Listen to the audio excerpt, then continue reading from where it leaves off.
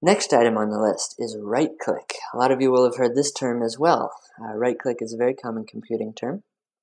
And in case you don't know what it is, we're going to cover that here. If you're using a Mac, most likely your computer will not have two buttons on your mouse or on your trackpad if you have a laptop. Usually it just has one button. In my case, I have a laptop and it's just one massive button, and I don't have two buttons to choose from, so I can't click on the left or the right. It's just all the same. So on an Apple, we refer to this as a secondary click or as a control click. Okay, I'm going to start by just demonstrating on my desktop right here.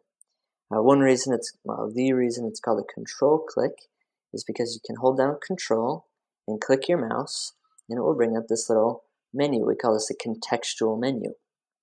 Right click or secondary click or control click, whatever you choose to refer to it as, is a good quick way to get quick access to useful action tools. Okay, but it is contextual. So if you right click on one item, you might get different options in this menu than if you click on a different menu.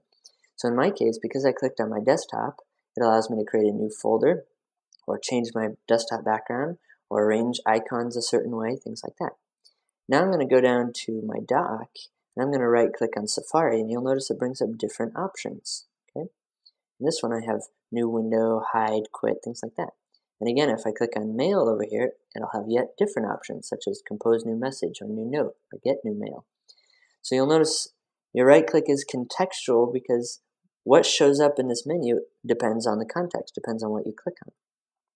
So I've shown you one way to do right click, and that is to hold down Control on your keyboard and click.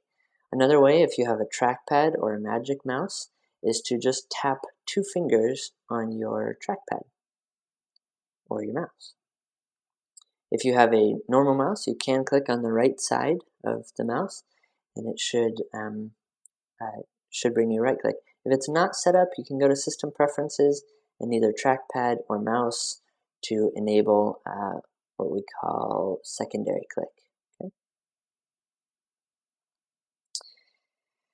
I'll demonstrate it in a few more ways. For example, if I go to Finder and I right click on a folder, it's going to show me even different options, such as I could move this folder to the trash. I could get information about my documents folder here, shows me how large it is and things like that. Or if I right click on it, I could copy it. I could label it with certain colors. So now my document folder shows up in blue or in red. Okay, so right click is a nice quick way to give you quick access to some useful tools depending on whatever it is that you click on.